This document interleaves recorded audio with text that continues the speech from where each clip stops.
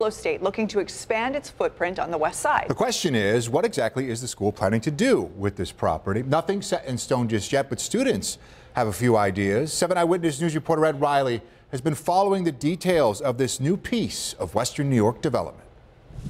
I've seen a lot of new growth already, and it'd be even more exciting to go a little farther. The news that Buffalo State College is looking to expand its footprint is generating a lot of excitement on campus. It'll be pretty cool for them to expand it, have it a little bigger, have more buildings. And the idea is supported by Buffalo Common Council member Joe Golumbek Jr., who thinks it could offer benefits for the school's sports programs. That we should have an indoor lacrosse field in the city of Buffalo. The college, through an affiliated not-for-profit corporation called BSCR, wants to buy the city's impound yard on Dart Street, which is just west of the campus.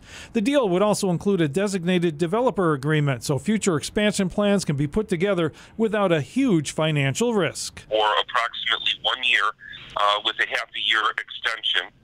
This would give them the opportunity to basically be able to do a complete study on the land. Buffalo State President Catherine Conway Turner said in a statement that the school hopes to add to the exciting revitalization of Buffalo's west side while developing a plan that is welcomed by the community and students. You can always see people having a lot of fun around on campus. Students we talked with already like Buffalo State for a variety of reasons, and the thought of a larger campus with more walking is not a concern. I already think it's pretty cold to walk to classes right now, but I think it'd be a cool idea. It is not known what the college will do with the property, but students have plenty of ideas, everything from dorms. For the next incoming freshmen, I think it'll be good for them to have better dorms. To new classrooms. A new updated arts building, that'd be really nice. To a second student union. Oh yeah, a new cafeteria would be great.